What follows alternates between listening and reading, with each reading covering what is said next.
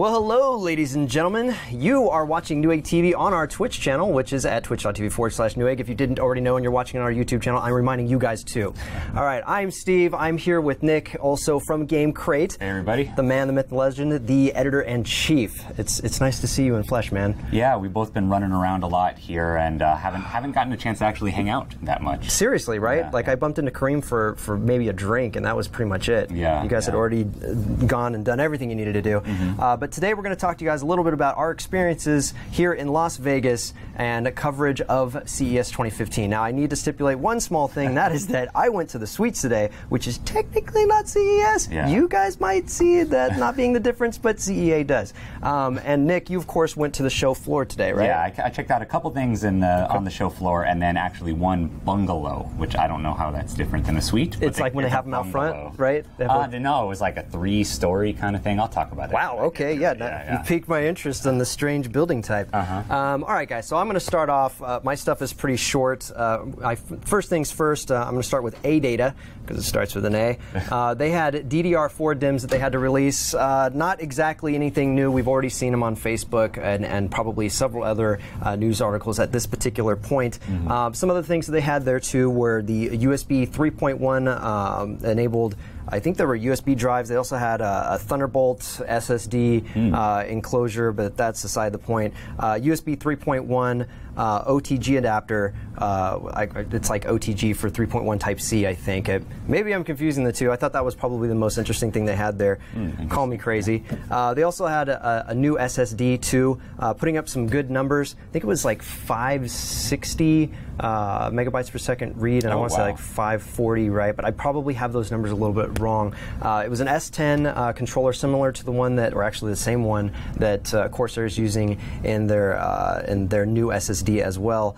Something else I thought was kind of strange. They had a USB drive with a fingerprint scanner. Oh, so, yeah, security. Right. Yeah. So like. What are you doing with my USB scanner, Nick? What are you doing with my USB stick, Nick? Nothing, man. That's right, because it's got fingerprint scanning. So good to you. Yeah, which we already know is like fallible, right? Like you could basically print it if you had some way of getting my fingerprints or an image of them or whatever. Yeah, if you have any secure data, it seems like these days what you really want to do is have it just printed out, hard copies only, in a briefcase, handcuffed to your wrist. That's the only way to actually keep things secure these days. Oh, God. Could you imagine what today would be like if that's what we had to do? Oh, I'd hate myself. Yeah.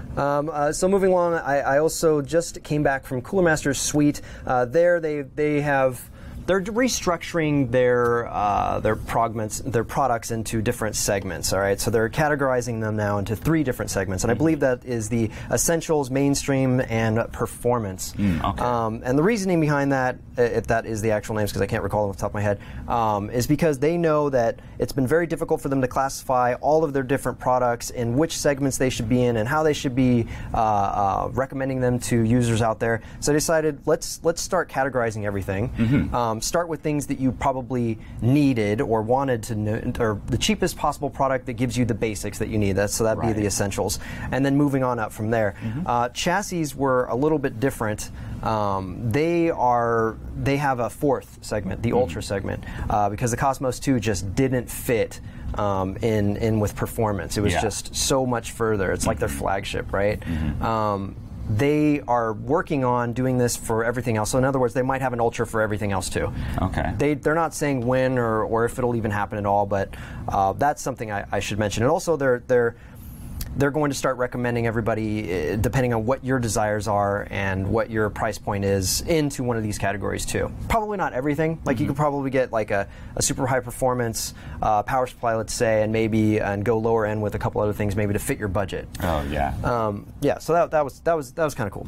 What was really cool was the prototype stuff that they were showing off.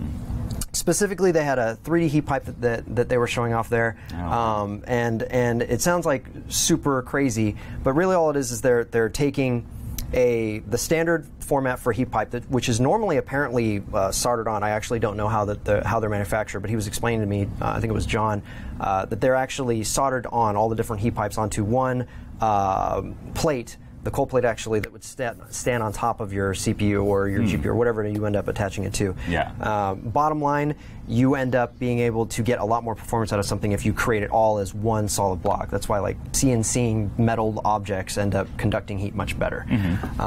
So anyway, so they were talking about that for a second, and then we also bumped into Cool Chip Technologies, a prototype that they've done along with Cooler Master.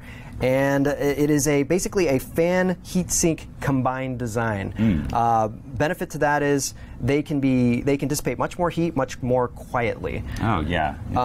Super cool. Seems like it might be a little bit cost ineffective right now because they're kind of putting things together in such a way that it requires CNCing and out of solid metal, and that's obviously way more expensive than like a plastic fan over heat fins or a fin array.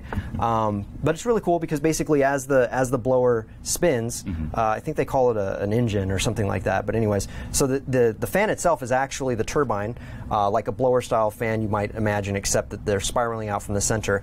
On top of that, it's all made out of metal, so it's sinking in the heat as well and then dissipating it as it spins. Yeah. And then they have a series of like rings of plates that go around that fan. So it's blowing across these this fin array that's in line with the air the way it's coming out. It's sort of something you have to see. Check out the video as soon as it's done. Anna's literally behind me working on these videos, so please stay tuned for that. Then EVGA. Went to EVGA's booth. Quick and dirty, they talked to us about the brand new GTX 980 Kingpin Edition graphics card, which is really sweet. They've got a back plate. They've also got a plate across the front of the components, keeping the VRMs and the memory cool. On top of that, there was some things that he was talking about that involve memory actually needing to be heated up because if you're not familiar with Kingpin, he's world-class overclocker. Right. Vincent's awesome, but he always uses LN2. That's like his primary method of cooling, and after a certain point, memory actually needs to be warmed up. Typically, he would use something like a heat gun just to warm it up really quickly, or a dryer. But now he doesn't have to, according to EVGA. He can just use the heating element that they've put in there to keep the memory warm. So they got it so everything's so cold that now they have to heat up the specific parts of it again. Yeah. So apparently, I didn't know this, but basically, memory can get so cold that you end up being unstable. Oh, yeah, that makes sense, I guess. Yeah, the GPU, the CPU, that needs to get really cold, but the memory needs to get to a certain temperature and not go below that. Gotcha. They also showed us the 970 for the Win Edition and FTW Edition. That's awesome. So that's coming you guys' way. Also, they showed some new peripherals, new mice, and new keyboard. Specifically, one keyboard and several new mice. Skipping over the mice for a moment, or basically just skipping over it because the keyboard was really the better of the products to talk about, I think. The new keyboard has an LCD screen on it, and it's going to connect in with EVGA's Precision software. And pretty much everything that you can see in Precision, you'll be able to see on that LCD screen. Oh, wow, that sounds fun. Right? So that's helpful. The LCD screen itself kind of seemed like it didn't have the highest contrast ratio, but I'm not sure if that's because that particular model was just a prototype. Actually, it was. I remember he did say it was a prototype, so it wasn't final. But that looked pretty cool. But going back to the mice, just to talk about it for a second, I think it was 2 infrared mice and 1 laser mouse. So they're separating them to different classes once again. So they have a really low-end infrared mouse, and then 2 mids, and then topping out with their main mouse that actually it's slipping the Torque, I think it is their top of the line mouse. So so yeah, I say that pretty much covers my day today. Yeah, sounds like a fun day. Yeah, it was nuts, man. It was completely crazy. Okay, but go ahead. So what happened on your day? All right. Well, we actually got to start early on the show floor thanks to Samsung. They got us down there. Special guest of Samsung breezed by the front gate and everything. So that was nice. Cool. Samsung's really big this year on the Internet of Things. I've been hearing about this kind of stuff for years now about how all the devices that you have in your home and that you carry with you are all going to be connected and all going to work together seamlessly. Samsung's really making the push that we're actually getting there. Like, we're going to have it soon. They've partnered with the company called Smart Things to really kind of make this happen. Smart Things are making Internet of Things? Yes, Smart Things, Internet of Things. Yeah, it's the rise of the Internet of Things is actually what they said in their in their keynote yesterday, which is a Terminator reference that I don't think anybody caught. I didn't until you explicitly called it out. Okay. Yeah, it can get, all these connected devices can get a little freaky if you think about it that way. Like, they all, it tracks where you are all day. You're listening to a song in your car, and then you go into your home, and it picks up exactly where, the song was when you were in the car. So it's a lot of stuff like that where it's nothing you need, really, but if it could really happen and if it could all be seamless, it would really feel like we live in the future. I don't know. For me, the music is one thing, right? That's great. Right. But like an audiobook is way more. I mean, it's the same idea, right? But an audiobook, I think, is a way better example of something.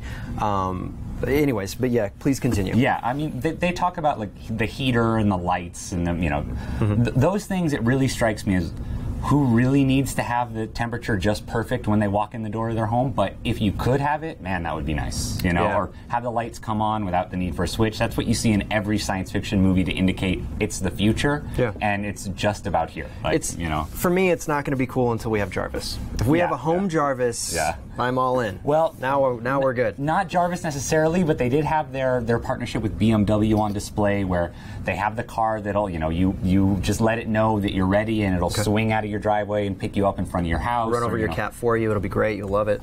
Ideally not, but yeah, it's some base level Batmobile stuff where it comes and picks you up where you are. So I think that was pretty cool. That was well put. Yeah. Base level Batmobile stuff. I love that, Nick. Yeah. And aside from the Internet of Things, everything's curved, right? Okay. All the Samsung stuff is curved. They have their all-in-one PC with the curved display. Their curved monitors that you can use for gaming or for whatever you're going to be doing. And probably the thing that stood out for me the most, and eventually this will be written up on Game Crate probably tomorrow, is they had a curved TV that's not for sale yet, but it's 105 inches.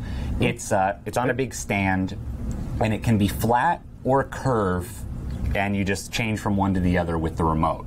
So it's like motorized arms or something? It's completely silent, so it must be running on some really impressive technology there. But it's 21:9 aspect ratio, because it's much wider than it is tall.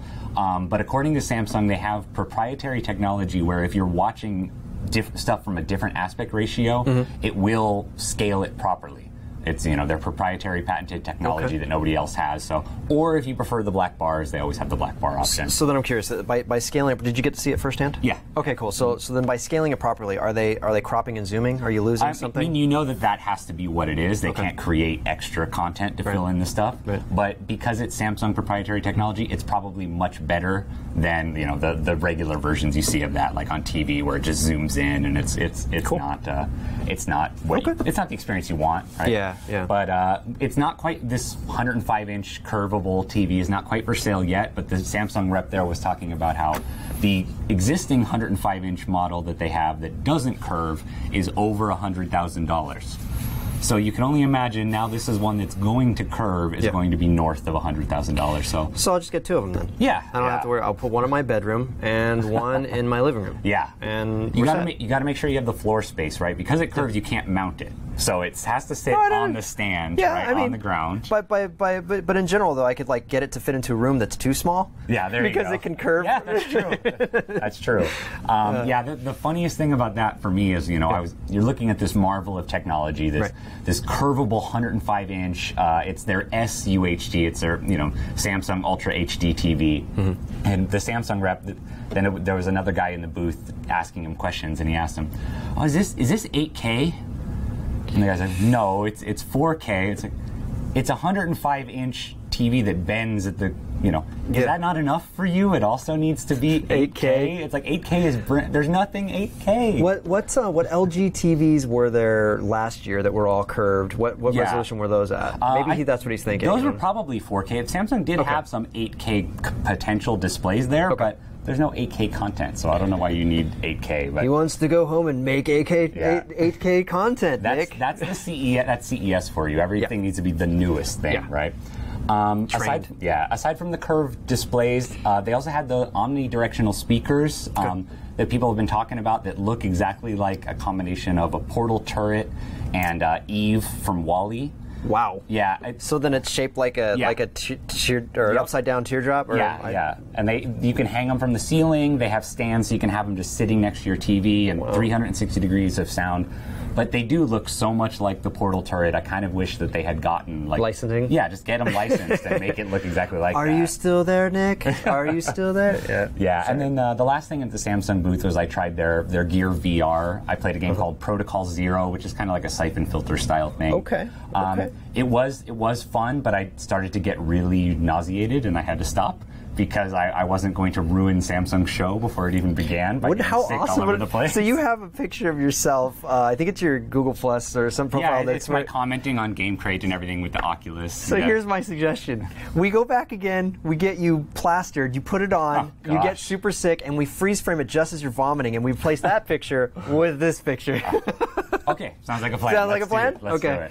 So I'm curious though, before we go further, because I know VR has that hurdle to go over for people to get sick. So do you get motion sick at all, like traveling? I didn't used to. When I was younger, I didn't used to, but Star Tours is the good when I was younger, Star Tours was my favorite ride. Now I can't do it anymore at Disneyland because I get sick. What year? What do you think you're 25-ish when that started happening? Post 25, definitely. Yeah. Okay. I was not able to handle it so well anymore. But when I did Oculus when I did Oculus at CES last year, I was fine.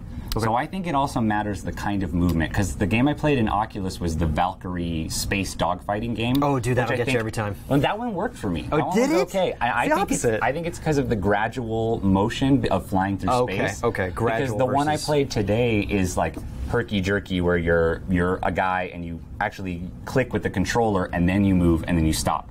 And you move and you stop. Because in Valkyrie, you never stop moving because you're gliding through space, and I had an easier time with that. You know what's funny for me? I prefer, even in the demos that they provide for DK2s, to be able to move and then at my own pace. But really? Gameplay, like performance gameplay, where I'm like, or competitive gameplay, where I really need to kill you in a game, whatever first-person shooter, or in like Elite Dangerous, I get super nauseous. But I get nauseous anytime I'm in a vehicle moving where my eyes or my body's thinking I'm moving one direction or not moving. Yes. And they're just not correlating together. So that is a hurdle. I'm sure they're working on it, and it's getting smoother all the time, but it's not quite there yet.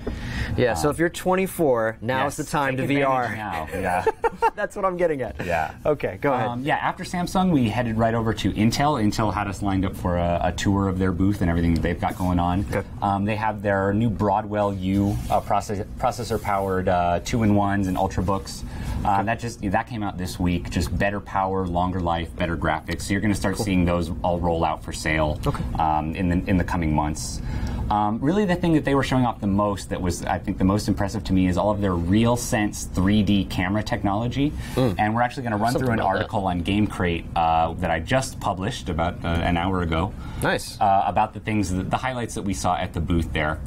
So we have the screen up at the top here, and that's an interactive wall Intel has in their booth, taking advantage of their RealSense 3D camera technology, where that's basically your digital image, right? Translated into the clouds and into the stars, and if a meteor goes by, you can reach out and grab it, and it explodes in a crazy nebula and everything, and it's a whole interactive wall there.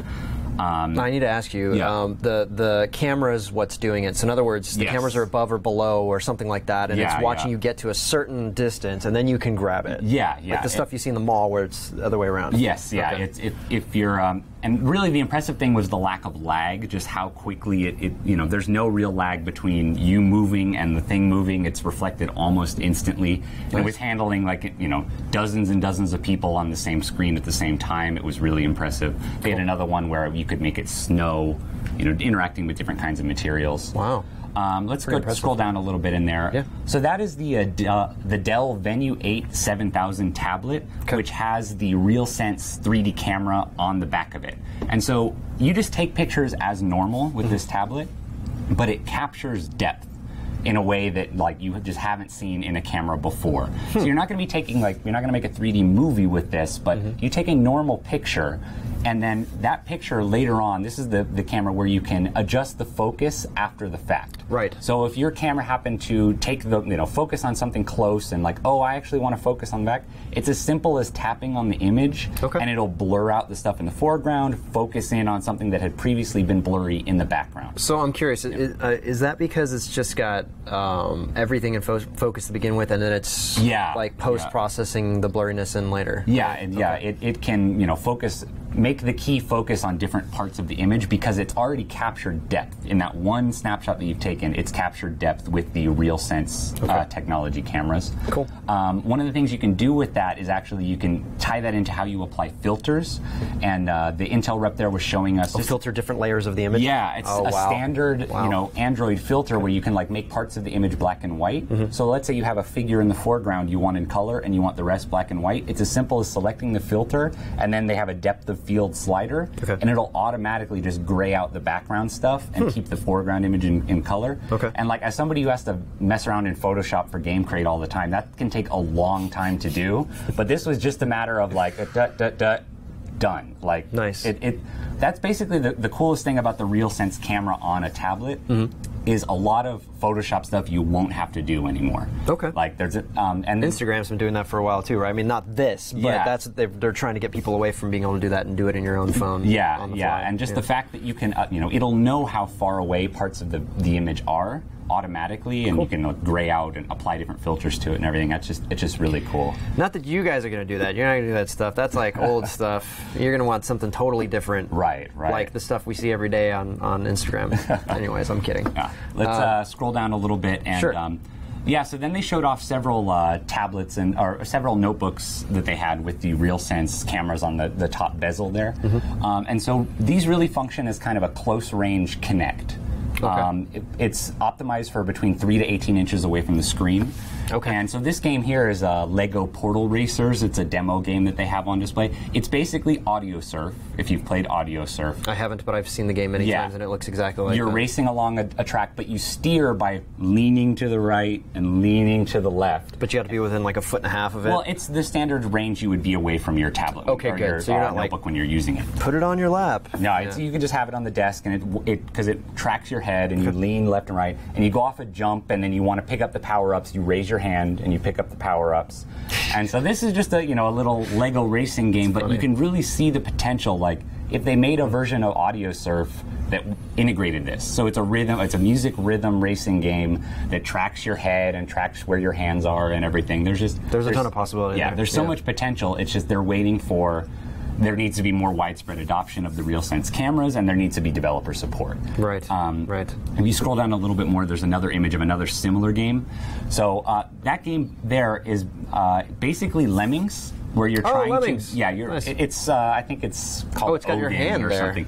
Yeah, you're trying to. The guys start coming off. The little figurines start coming off one side of the screen, and you have to get them to the goal. And the way you get them to the goal is by literally using the silhouette of your hands, and they'll walk along your hand, and you can lift up your hands, and the guys will, stay supported by your hand there. So like a younger age group. This is for kids to play around, or adults that just want to try out the technology. Yeah, I mean, I could see if the people who made World of Goo, decided to make a puzzle game that involved your hand and like connecting different parts of it, or you could physically be manipulating the World of Goo because it tracks the joints of your hands. Gotcha. Your RealSense cameras. Like there's a lot of potential here, but again, they're waiting for the adoption and they're waiting for the developer support. So adoption aside and developer support aside, how well did it work? Yeah, that's really the key, is that all of this stuff just worked. Like we've had similar kinds of things like this before, but this just worked. They had a thing that would turn your expressions and your talking into coming out of like a Pixar style animated head. Right. You could swap between, like, you could be a pug, you could be a robot, you could be an orc, and different things. And it was like seamless, no lag. You're talking, you're making facial expressions, and it's reflected on screen, instantaneously almost. That was the most impressive thing. Is it really feels like, oh, this is actually ready now. This isn't a diversion. It's like, oh, this could be fun someday. It's like, oh, this is ready technology. That last image there is me waving and becoming stars, right?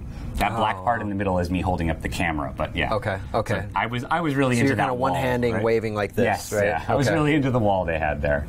That is pretty cool. So it's like, so I kind of get like maybe the artistic approach to it is just you are interacting with this game instead of it being like a funny outline or something. Yeah. They made it like you're a cosmic force in this demo. Right. Yeah. So that was pretty cool. So that's it for Intel. And the last thing I did, it was a suite, but the Cosmopolitan, they're called bungalows, I guess. Cool. So in SteelSeries is at the Cosmopolitan bungalows. And they had a couple of things to show off. The first thing is their Sentry eye tracker. We have an article up on Game Crate about that if you haven't read about it before, but it is a device. It's on sale now directly from SteelSeries. It attaches to the bottom of your monitor. It watches your eyes with 3 different infrared sensors. It scans your eyes 50 times per second, and it knows where you're looking on the screen. So SteelSeries knows where I'm looking. Yes, they're watching you watching the screen, right? So there are 2 main applications of the Sentry. The one is for like esports training. And right now it fully supports Dota 2 and StarCraft 2, but you can use it with any game. But those are the ones that are fully supported. They'll give you like fixation stats and how often you look at your mini map per second, and it can generate a heat map of the screen after a gaming session. I love it. Yeah, and so that's great for training them because basically you are identifying what you are or are not doing correctly. Exactly. And then giving you praise for that or not if it's a digital train. Right. And they're working with a lot of different esports teams and esports athletes to develop benchmarks for like, this is how often this esports professional looks at different parts of the screen. And this is what you do. Yeah. Maybe so you should maybe check this part. On top of that, your clicks per second are way off what you should be doing. So all of them are metric. I bet Kareem was here right now. He's probably going, but it doesn't matter. He's yelling at the monitor right now. But I mean, I think the reality is that it's all steps that can be used to help you. Yeah. But you still need to understand some of the core techniques and what you need to be doing. Like for instance, FPS. Most of my attention is on the radar. So like my heat map would be all over here. We're getting there. This thing just went on sale. The Sentry just went on sale, so we're still waiting for the full adoption of it. But aside from the esports possibilities, the other big thing, SteelSeries just had a party this past weekend where they brought a lot of streamers in because the Sentry integrates with streaming, and you can have a My Vision overlay where people watching you game, there's a little circle that shows where your eyes are throughout the entire streaming experience. So how does that work then? Is it an overlay that stays there so that when you're streaming it shows up? Yeah, you'll be streaming. They've said they've tested it with a lot of different streaming things. It works best with the OpenOBS is the one that it works best with so far. So it integrates with that? Yes. Okay, so it's just doing it on the stream on the way out as a post-processing thing. Right. And so the streamers' feedback was really positive. They said it really feels like something else they can offer their viewing audience, right? You can actually see a little, you can actually make it a heart or an amoeba that like morphs across the screen, but you can see exactly what the person is looking at, what the player is looking at different times. It's just kind of a next level kind of streaming experience, which I thought was pretty cool. Really cool. Yeah. And then the last thing I have is the SteelSeries Apex M800, their new mechanical keyboard. It's just coming out now. It's actually the first one they have now where they don't have cherry switches anymore, right? They, like everybody else, are trying to find other sources of switches. So SteelSeries' answer to that is they have their linear QS1 switch. They gave me a little keychain that has one here. Designed with Kali. They worked with Kali to make their own switch.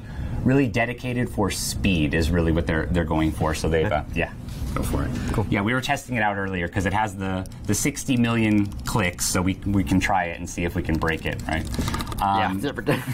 Never getting there. I asked SteelSeries, there's some people who just swear by it has to be cherry or nothing, right? If it's not a cherry switch, then they're not going to go. So I asked them, what do you have to say to those people? And they said, well, they didn't leave cherry by choice, right? It's a matter of shortage, and they just don't have the access to them anymore. So they looked at it as an opportunity.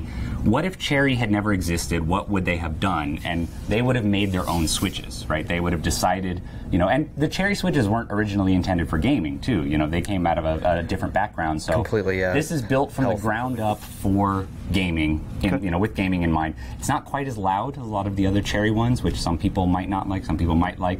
But, SteelSeries is saying, a lot of the things we've taken for granted about what a switch has to be doesn't doesn't actually have to be. And so with their Apex M800, they're trying something new. They're trying this new switch, and they're really happy with the results. So far. So basically, what it is probably get back to SteelSeries after you yourself, if you end up buying one of those keyboards, try it out, and you're like, I'm not really liking this, and then give them feedback basically because they're making this switch. They need that kind of stuff. Right, exactly. So, yeah. Okay. Cool. And that was it for my day. Yep.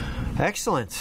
Well, Nick, thanks so much for taking the time tonight. I know you have not been feeling well, and I really appreciate you coming on. Yeah, I came into CES sick, which is you're supposed to leave CES sick, so maybe I'll feel great by Friday. Yeah. Jenny too. I know she's under the weather as well. Myself, I'm just now getting sick, so I'm still doing pretty good. Yeah.